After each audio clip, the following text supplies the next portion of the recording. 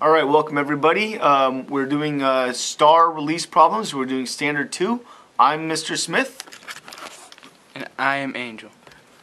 And we're here to help you solve your star problems. So right now we're looking at standard 2. Let's examine what it says. Standard 2.0. Students write geometric proofs, scary word, proofs, including proofs by contradiction. So if we look here, standard 2.0, that is these problems here, so that would be 4, 5, 6, and 7. So we'll be doing 4, 5, and 6, and 7 from the star packet. Okay, let's start with this one. Theorem. A triangle has at most one obtuse angle. Eduardo is proving the theorem above by contradiction. That means he's going to try to say something against it and then prove that that part is false. He began by assuming that in triangle ABC, angle A and angle B are both obtuse. That means each one of them is more than 90 degrees. So he's saying that angle A is greater than 90 degrees, and he's also saying that angle B is greater than 90 degrees. Which theorem will Eduardo use to reach a contradiction? So basically, if they're both more than 90, just think about it for a second. If they're both more than 90, then that would add up to more than 180. But we know triangles add up to 180, so this could never happen. Okay, so let's look for something that goes along with that logic. If two angles of a triangle are equal, the sides opposite the angles are equal. Well, that's not related. It didn't say A and B are equal. It just said that they're more than 90, so that is definitely not the answer. B, if two supplementary angles are equal, again, nothing here is equal, the angles are each measure 90 degrees. Completely irrelevant to what we're reading. C, the largest angle in a triangle is opposite the longest side. Well, that's true, but again, it's really not relevant. I think it's going to have to be D. The sum of the measures of the angles of a triangle is 180. There it is, because if A is greater than 90 and B is greater than 90, 291. then A plus B is greater than 180. And that's without even having C in there. So if it has to add up to 180, then only one of them can be more than 90, or it'll be too big. So that's the problem. That's why Eduardo's proof by contradiction will turn out to fail. So we've got it. D is the answer. All right, let's move on to number 5. Use the proof to answer the question below. Given segment AB is congruent to segment BC. Okay, never hesitate to mark what it tells you right in your diagram immediately. It also says that D is the midpoint, interesting, of segment AC. That means that this is exactly halfway in here. What that tells us is that these segments are congruent. So now we've got some knowledge here. And it says prove triangle ABD is congruent to triangle CBD. Well, we already got two sides congruent. And also, if you notice, BD is shared between the two. So BD is congruent to itself. So with these three things, we already know why these two triangles are congruent.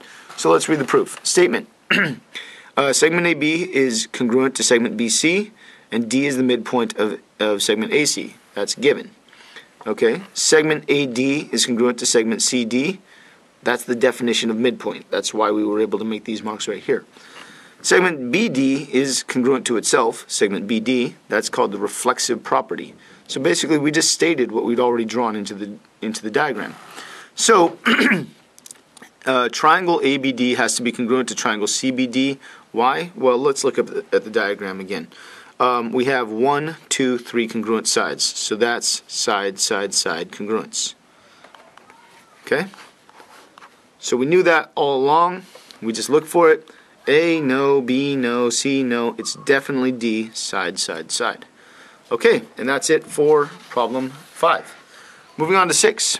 In the figure below, AB is greater than BC. So AB is greater than BC. So this one will be greater, and this one will be less. Just a quick way to keep that in mind. If we assume that measure of angle A equals measure of angle C, so that would mean that the angles are congruent. It follows that AB equals BC. That's true, because if this angle is congruent to this angle, then these sides would have to be congruent. It would be an isosceles triangle.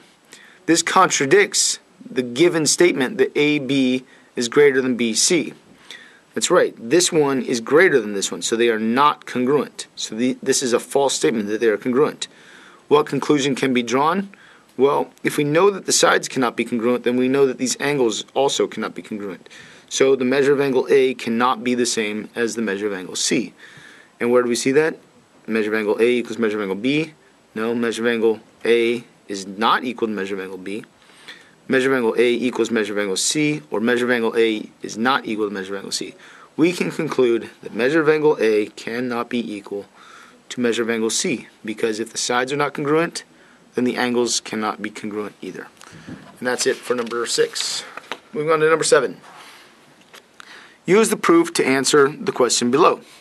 Given angle 2 is congruent to angle 3, again we mark these things immediately. We want to prove that angle 1 is congruent to angle 4. So let's check this out. These are alternate interior angles. If the alternate interior angles are congruent, then the lines are parallel. If the lines are parallel, then 1 and 4, the alternate exterior angles, will also be congruent. So we already know this, so now we're just going to work through how to write it. So, angle 2 is congruent to angle 3, given. Angle 1 is congruent to angle 2. Well, how do we know this? They're vertical angles, exactly. Vertical angles. And angle 3 is congruent to angle 4. Again, vertical angles. So, that's what's missing. Well, that's pretty simple. They're vertical angles. So we're going to say something about vertical angles. Complements of congruent angles are congruent. Not relevant. Vertical angles are congruent. That sounds right. Let's just check the others to see if there's something better. Supplements of congruent angles are congruent. Not relevant. Corresponding angles are congruent. Also not relevant considering the statement. The statement says 1 and 2. 1 and 2 are congruent because they're vertical angles. 3 and 4 are congruent because they're vertical angles. Therefore, vertical angles are congruent is our answer. B.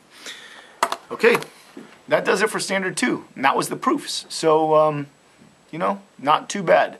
Hopefully you got it. Hopefully you rewind if you're having any trouble with anything. And leave a comment. I'll be checking. I'll get back to you if you have any questions. Thanks. Bye.